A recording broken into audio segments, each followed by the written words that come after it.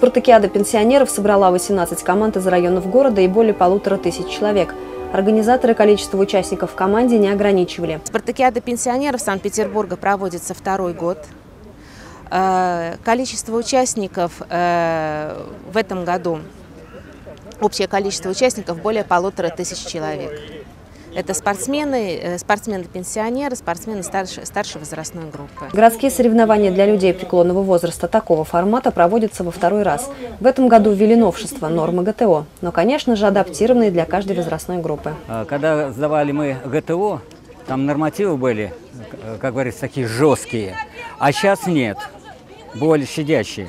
Но золотой значок, это надо было и 1000 прибежать, там, допустим, 2,25, 2,29, гранату бросить, проплыть, прострелять. Вот, то есть там совершенно другое, а здесь более доступное. Команду Кировского района представляли и профессионалы, и любители, и новички. Анатолий Обухов ведет активный образ жизни и увлекается различными видами спорта. В этом году уговорил свою жену Галину выйти на беговую дорожку. Первый раз поддержать мужа и команду. Ну и как вам? Тяжеловато, с непривычки, но ничего, прошла.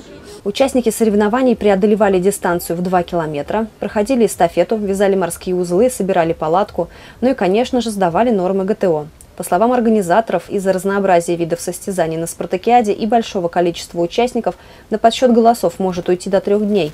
Информацию о том, кто же стал лучше в этом году, можно будет затем найти на сайте городского спорткомитета.